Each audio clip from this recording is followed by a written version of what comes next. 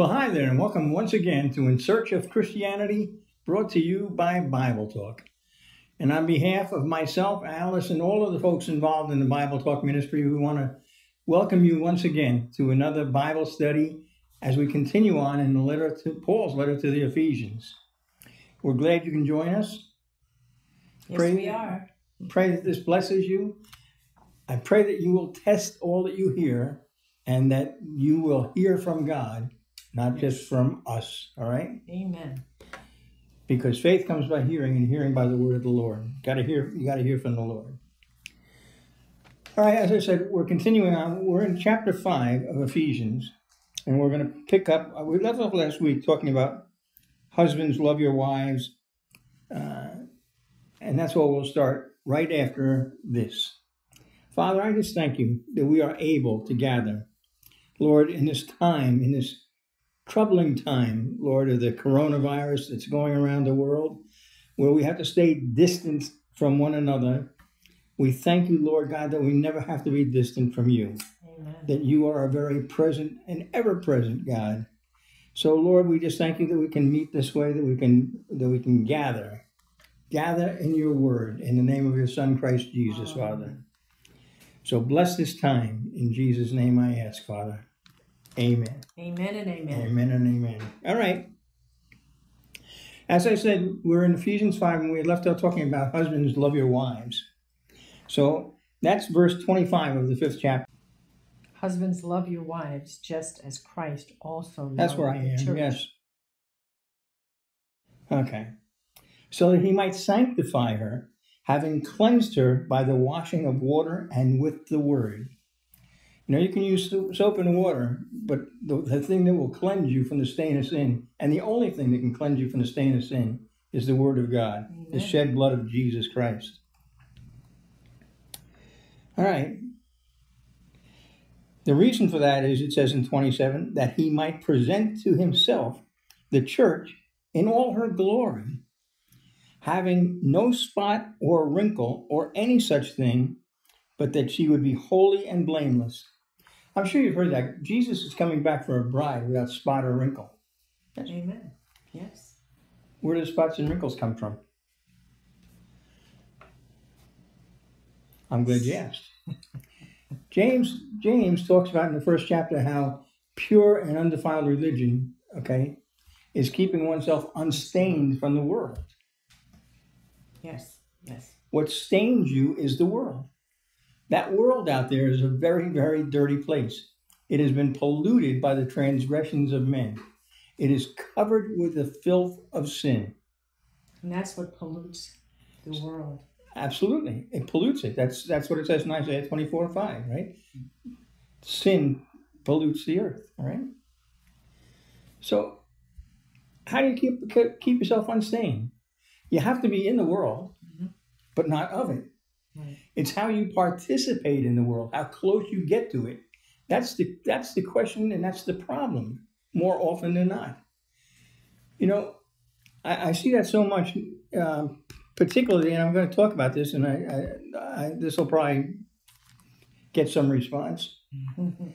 So many Christians here in the United States, I know in England and other countries, are so wrapped up and involved in politics. And, you know, they're so divided. People ask me, do you get involved in politics? And I say, I just don't swim in that cesspool. And it is a cesspool. It truly, truly is. It is a dirty, dirty thing.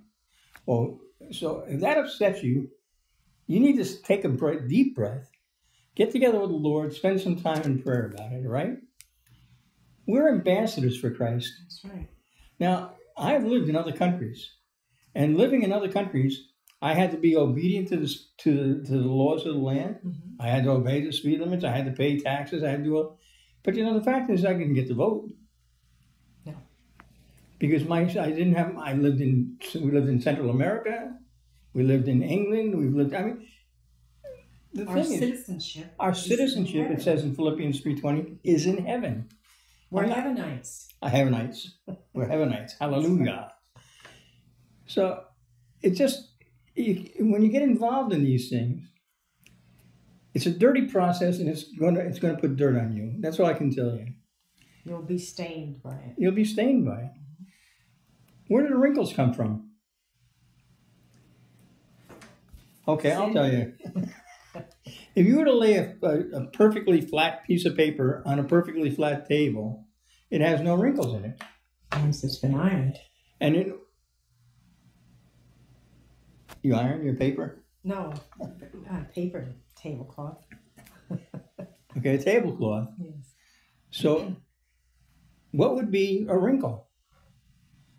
A wrinkle, the only way, if you put a tablecloth on here, a wrinkle would have to be something that is raised up. Right. Mm-hmm. Okay? The wrinkles are the things in our lives that are raised up. It's pride. It's pride. And God wants to press that pride out of us because He is the only one who is worthy of all honor and praise and glory. Amen. And pride is insidious. It's so easy to allow into your life. But the simple fact of the matter is that we are to submit to God, humble ourselves, and all the rest takes care of itself. That's what Peter says. The devil will flee from us. Submit to God, resist the devil, and he will flee from us. Right. That's how you get to be holy and blameless, is by getting the dirt, the filth, and the wrinkles, the pride out of your life, okay? But that takes the Holy Spirit and the power of the Spirit of God in your life. But that power is there. It is there for you to have. So husbands ought to also love their own wives as their own bodies. He who loves his own wife loves himself. Well, I guess I love me pretty darn good because I sure like you a lot. And vice versa. Right. Vice versa. Okay. For no one ever hated his own flesh, but nourishes and cherishes it, just as Christ also does the church. He cherishes us. I mean, I don't think we get it an awful lot because too much of Christianity is wrapped up in fables and tall tales and rituals and relics. And you think it's just about this. It's a love affair. It's a love affair. For God so loved the world that He gave His only begotten Son. It's a passionate love, I got to tell you. It really is. He nourishes us. How does He nourish us? Read Psalm 23. Have you never read Psalm 23? What was the command that Jesus passed on to the apostles, said to Peter? Peter, do you love me? Feed my sheep. He nourishes us. What nourishes it? Thy word was found and I ate it. It became for me the joy of my and delight of my heart. That's what Jeremiah said. Oh, taste and see that the Lord is good. Man does not live by bread alone, but by every word that proceeds from the mouth of God. God, He's nourishing us right now because the Spirit of God wants to speak to us right now. Mm-hmm. Life-giving food. Because we are members of His body. You're not members of a denomination. You're not members of a congregation. You're members of His body. If you're a member, it's a member of a country club. Country clubs have membership. Yeah. Right. For this reason, it says in the next verse, a man shall leave his father and mother and shall be joined to his wife, and the two shall become one flesh. Do you know that marriage, that bond of marriage, changes every other relationship? Yes.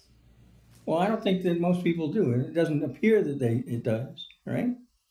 I know, I mean, I would say that I love my mother and father. But the fact is, when I got married, that relation changed, and my relationship became the relationship in my life. The only natural one was Alice and I. That's right. I'm going to say this. I loved my mother very much. I had a really great relationship with my mother.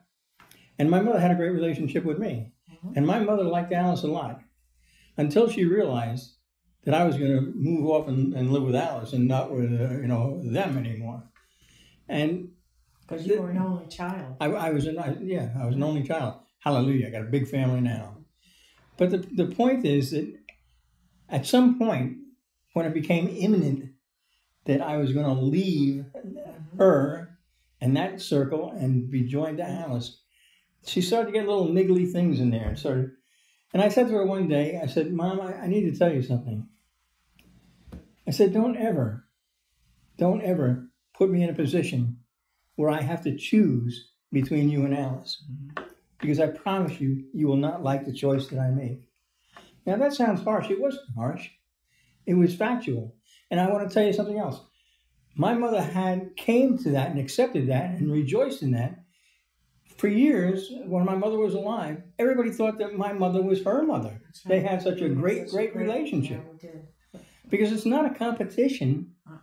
It builds on each other. But you need to understand. The relationships are different. Relationships change in Christ Jesus. That's right. You know, Alice and I have been married, as we're filming this, over 52 and a half years. And we have basically celebrated our anniversary every month for 52 and a half years. But in the first years, we were not saved, although we knew that God had put us together. Absolutely.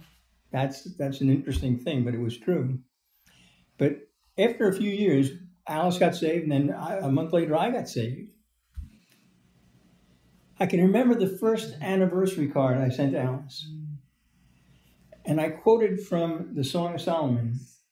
And I said, "How beautiful is your love, my sister, my bride." See, Alice is not only my bride, she's my sister in the Lord. That's not, people who don't have the Spirit of God could never understand that. You know, the natural man does not accept the things of the Spirit of God because they are spiritually appraised. But the simple fact of the matter is, I mean, one of the greatest days of my life after getting saved was the day that my father became my brother. Yeah. Because I had been, he was a religious guy, but he didn't have a relationship with Jesus Christ at the end of the day. So I was sharing the gospel with him and sharing the gospel with him. And before he died, just before he died, he accepted Jesus Christ as his Lord and Savior. And when he did that, my father became my brother. Hallelujah. Hallelujah. I mean, and like Alice said, I was an only child. It's a joy for me to have so many brothers and sisters. Yes. I think a lot of people don't appreciate that, don't appreciate their brothers and sisters. I do. Hallelujah. I hope that you do. And I hope you understand that the most important relationship in your life, if you're married, is you and your wife, or wife, you and your husband. That's right. Listen to what I'm going to say, and we're going to look at this in a second. Not your children, your husband. Not your children, your wife. Your husband comes second. Jesus comes first. Yes, but your husband comes before your children. Absolutely. Because that relationship is going to go. I mean, it's like with my parents. Okay, it changes. You have to leave them. I mean, I see it as problematic so often that, parents have their children get married and they want to keep those children and they want to just make them continue to. No, they have their own family. They have their own lives and their own responsibility. That doesn't mean they can't see you. That doesn't mean they can't love you. They can't fellowship with you. But you need to understand they are in a new relationship. Your responsibility to them is finished at that point. Well, listen, somebody brighter than I said, this mystery is great, but I'm speaking with reference to Christ and the church. Nevertheless, each individual among you also is to love his own wife even as himself, and the wife must see to it that she respects her husband. That's a biggie. Well, I see an awful lot of wives. It doesn't seem as though they respect their husbands. They gossip about their husbands. They put them down all the time. I mean, what? Complaining about them. Yeah. Would you be surprised if I told you that word there for respect in the Greek is like fear? Like the fear of the Lord? Okay. Wives, do you have any awe of your husband? Well, you should be treating him like you would Jesus Christ. And husband, do you give your wife reason to stand in awe of you? Yes. Are you that man of God in that household that your wife can look at and see Christ living in you? Because if she can't, you both have a problem. Get before the Lord so he can fix it. Amen. All right, I'm going to move on to chapter 6. Children, obey your parents in the Lord, for this is right. Why you put such a, this is right? Because if you're not, that's wrong. Mm-hmm. And you need to understand that it's wrong. Do we live in a time when children are disobedient to their parents more greatly than other times? Yes.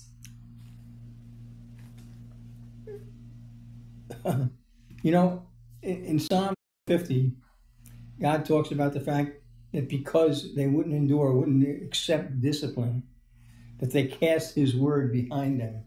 Psalm 50. Psalm 50, yeah. So we need to love discipline. Why would you love discipline? Because it is a blessing in your life. It corrects you, it teaches you, it strengthens you. We should be seeking discipline. So children need to be taught to obey their parents. And then it goes on and says, honor your father and mother, which is the first commandment with a promise, which it is, by the way. There's a difference between honoring and obeying. I mean, you can obey out of fear, all right? Yes. Yes. Most people that I know that do keep the speed limit, and they are few and far between, because they don't recognize the fact that when they disobey the speed limit, they are disobeying God. That's another story. But the simple fact of the matter is, you need to obey that. I mean, but you need to honor. You need to honor your father and mother. Yes. How do you honor them? Well, it goes back to holding them in awe. Speaking well of them. You know, I was so touched because when I first got saved back in the mid-1970s, I used to listen to one radio. They used to have, that was a common thing, that they had 15-minute radio shows, Christian radio shows. And there was one fellow who was a doctor, a president of a small Christian college. And King's College, yeah. And it was so common for him to talk about how he would wake up in the night and hear his father praying for him. And this man, he was so in awe of his father. He so honored his father all the time because of how he respected his father as a man of God. So I got to ask you, fathers, do your children respect you as a man of God? I mean, you know, you can't force them to do that. But you can certainly, you can take action that will destroy any possibility. They need to see Christ in you. Your wives need to see Christ in you.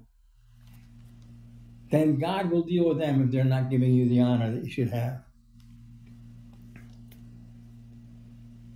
I'm going to, verse 4 there, chapter 6, verse 4. Chapter 6, verse 4, interesting. It says, fathers, do not provoke your children to anger, but bring them up in the discipline and instruction of the Lord. How do you bring them up in the discipline and instruction of the Lord? Well, I can tell you how you don't do it. You don't bring them up in instruction of the Lord by putting them on a school bus every day and sending them off to the world to be trained in the ways of the world. Now, this is a pet subject with me. I mean, we don't even have children, but I've been involved in Christian education a lot. The simple fact of the matter is, what does a government school here in the United States of America have to teach but the ways of the world? That's all they know. And quite frankly, now they are teaching ungodly principles. I mean, you send your child there, they're going to learn all of the ungodly stuff that they shouldn't be learning. Get your kids out of there. You will answer for that. You will answer for those children. You know, we've started and run Christian schools. And I used to be, when I started, you know, I was the pastor, and the first year I was the principal. And I used to interview parents and children who were coming in to apply to go to our school. It started out basically as a co-op home school. It was the parents bringing their own children in, but we set it up as a regular school. The school was so blessed, I promise you. But parents would come, and during the interview process, I would say to these parents, most of whom were all Christian, obviously, and they would say to me, I would say to them, you know, we'll never ask you to support our ministry. And that always got a quizzical look. What do you mean you're not going to ask us to support your ministry? I said, because it will never be our ministry to raise your children. We are here to support your ministry because it is your ministry to raise your children in the ways they should go, train them up in the ways they should go. And you need to do that. There's an awful lot of children out there, And it should be very obvious to anybody who's alive right now that they don't have no relationship with God. And I'm talking about a real relationship that is evidenced. Okay. And it is such a blessing to be around children that know and have a relationship with the Lord. They are just so wonderful to be around. Absolutely. Absolutely. You know, we used to take these children on field trips, and it never failed. And when we went on field trips, I'm talking about like St. Augustine over the Cape Kennedy. Yeah. People would always come up to us and talk about how well behaved the kids were, what a blessing it was to see kids acting like that. Well, that's because they were being brought up in the ways they should go, I'll tell you what. Is this an important thing? I mean, should I spend time talking about this? Well, let me see. In the Gospel of Matthew, a man came up to Jesus one time and said, what is the foremost command? What's the most important command? And Jesus said this. I'm going to read it from Deuteronomy chapter 4.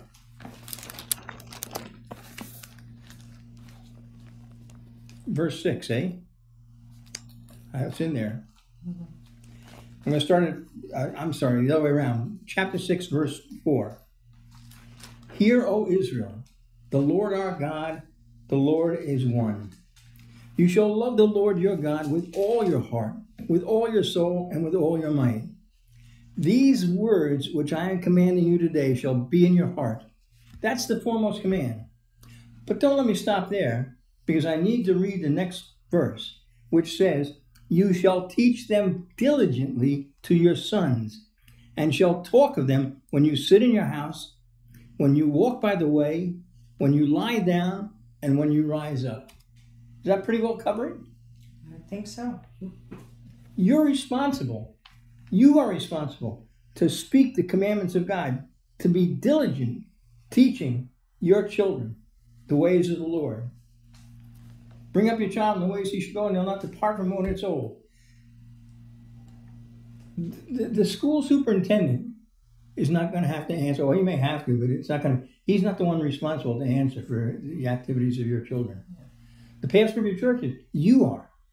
You've been entrusted with those children. That's what the Word of God says, and I'm sure you know it. You are responsible. How much time are you dedicating to nurturing your children, to bringing them up in the ways they should go, to bringing them up in the Word of God? This is your responsibility. Not to put them on a bus back to Egypt so they can be trained in the world and the ways of the world, which the Word of God says, don't you do that. Because how far do you have to look to see how worldly the children are becoming? And I say children. I'm not just talking about little children. I'm talking about, teenagers, late teenagers. They have learned everything wrong. Okay. It's important. When somebody said, what's the foremost command? That's what Jesus said. That's the command. Hear, O Israel, the Lord our God, the Lord is one. Well, I've lost me here. That's all right. You're patient. Patience is the fruit of the Holy Spirit, so I know you can deal with this. Okay. He goes on and talks about slaves. We don't have slaves anymore. We have people that go to work, and some of them feel like they're slaves. But the fact is, whatever you do, you have to do it as unto the Lord. All right? You know that, right? Slaves, be obedient to those who are your masters according to the flesh, with fear and trembling, in the sincerity of your heart as to Christ. Whatsoever you do, do as unto the Lord. You need to be treating your boss like you were God. What? If there's a problem, it's God's responsibility to deal with them. You can have conversations with the Lord about your situations, but you better not be having conversations with everybody else. Okay. All right. I'm going to skip down here. With goodwill, render service as to the Lord and not to men. That's chapter 6, verse 7. You got to be doing what you do as unto the Lord, okay? Knowing that whatever good thing each one does, this he will receive back from the Lord, whether slave or free. you are sowing, and the way you sow is the way you're going to reap. You know, I'm sure, listen, these are verses I pray that you know, okay? This is pretty basic. Well, it's all basic. Yes. But do you see it out there? Do you see it out there in the church? No. No. So we need to. These are the perilous last days. I'm telling you, we need to be prepared. We're going to talk about that next week.